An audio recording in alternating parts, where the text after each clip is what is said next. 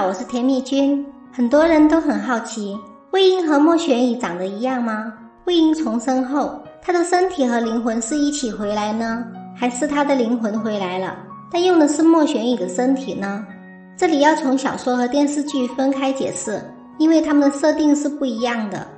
在小说里，因为莫玄羽的现身复活了魏婴，相当于两个人的灵魂互换，身体相貌都是莫玄羽的。蓝湛是凭借魏婴吹的定情曲《望线》认出他的，而江澄是凭借魏婴招出温宁和害怕狗认出的，金光瑶是凭借魏婴能拔出随便认出的。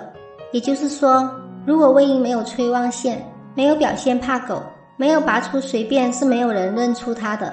魏婴本尊身高是1.86米，莫玄羽身高是1.80米。看着这两张图片的对比，心中就有无尽的心酸。尽管拿的都是同一个陈情，同一个魂魄，但是那个一身傲气洒脱的魏婴真的已经死去。重生的他已经拔掉了浑身的刺，也磨平了自己的棱角，幸好有些坚持却永远磨不掉。在电视剧里，很多细节已经暗示了莫玄羽和重生的魏婴相貌不同。莫玄羽用的是舍身咒，舍身咒是一种以舍弃自己的生命为代价让对方复活的法术。在第1集，坐在地上的是魏婴，站起来的那个是莫玄羽。画面中有两个人，莫玄羽对魏婴说，我千辛万苦地把你救活，这里救活是重点。魏婴在洗脸时看到自己的长相并没有惊讶，但他听到家仆叫他莫玄羽时很惊讶，于是他问了3句话，我是莫玄羽，我一直戴着面具吗？那我是几岁去的金陵台？他想确认莫家人认不认识他这张脸。家仆的回答交代了几件事：一，没有人看到过莫玄羽成年后的相貌；二，莫玄羽喜欢一直戴面具或擦粉；3， 13岁去金陵台。40集的时候，金陵又强调了一遍，谁都不记得他长什么样子。金陵和金家人是通过面具来相认。金陵说，你要戴面具也别戴莫玄羽的，也说明了莫玄羽早在金陵台就开始戴面具。他在金家就开始筹划着让魏婴复活，装成疯子，远离人群，让大家渐渐忘了他真实的模样。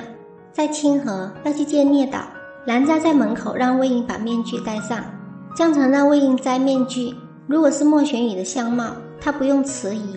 江澄则是有些惊讶，更控制不住的是内心的激动。在金陵台，魏婴摘下面具，众人就往后退。这里每个人的表情都很精彩，心情都很复杂。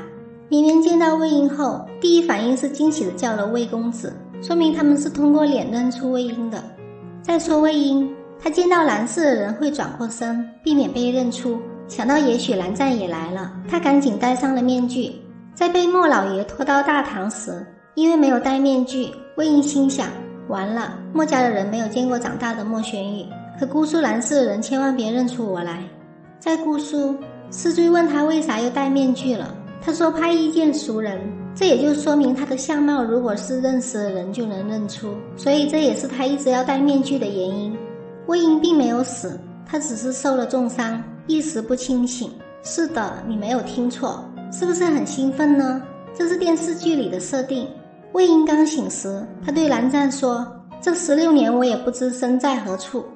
在义城，他对薛洋说，你是欺负我重伤后身体灵力低吗？这里说明他是重伤后灵力才变低的，加上他没有了金丹，这也很好的解释了蓝湛在给他随便时他说的我这具身体灵力低微，这里说的不是莫玄羽的身体灵力低微。而金光瑶说舍身咒是以自己所有的灵石作为代价修复重伤之人，这个才是实锤，再一次强调了重伤。也就是说，魏婴跳崖没死，只是重伤，而后有人把他藏起来了，然后莫玄羽用自己的命救活了他。至于谁把他藏起来，有空会做一个详细的分析视频。关于嘴角的痣，有的人说魏婴重生前有痣，重生后没有痣，其实是有痣的，重生前比较明显，这是少年时期的。这是夷陵老祖时期的，是不是很明显？再来看看这几个重生后的特写，都是有的，但有时候也没有，只能说明重生后痣变得调皮了，他想出现就出现，想隐身就隐身。总之不用再怀疑，剧里回来的是夷陵老祖魏无羡本线，莫玄羽用了舍身咒救活了线线，他的身体和灵魂一起回来的，只是开始用了莫玄羽的身份。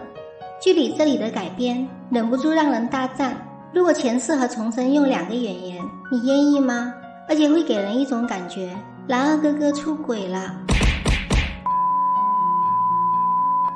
我是田丽君，记得点赞订阅打开小铃铛，我们下期再见。